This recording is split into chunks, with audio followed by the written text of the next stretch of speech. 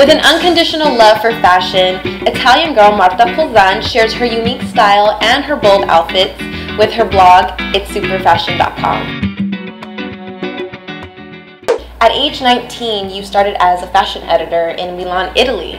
Can you tell us a little bit about the experience on that job? Well, I graduated in journalism and creative writing, and I've always wanted to work in fashion. So, like, landing my first job as a fashion editor assistant at Vanity Fair was just like a dream job. Like, I couldn't believe it. I got to write my own articles for the website, features on like beauty accessories and Q&As with designers. And all the girls in the office were like working on video content, so I would shoot videos in fashion. We can, like interviewing people around.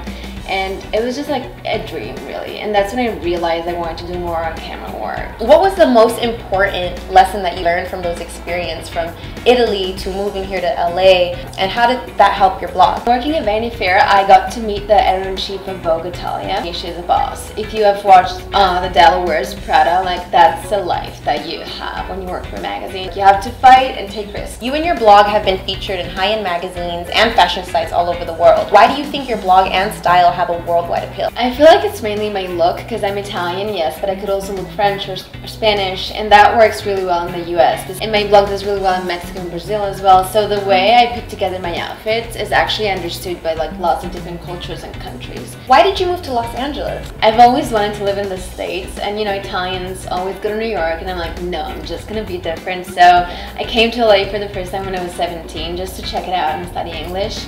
And I'm not gonna say I knew that I was meant to be here, because it's kind of like cheesy, but I knew that I wanted to be here eventually.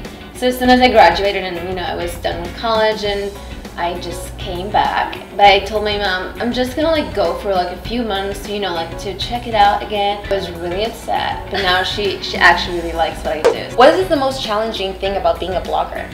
Well, I would say competition, because there's so many blogs out there and they're all so great, and so many great girls out there, so it's really hard to stand out. When you find that unique perspective that only you have, then you can really shine. What is your dirty blogger secret?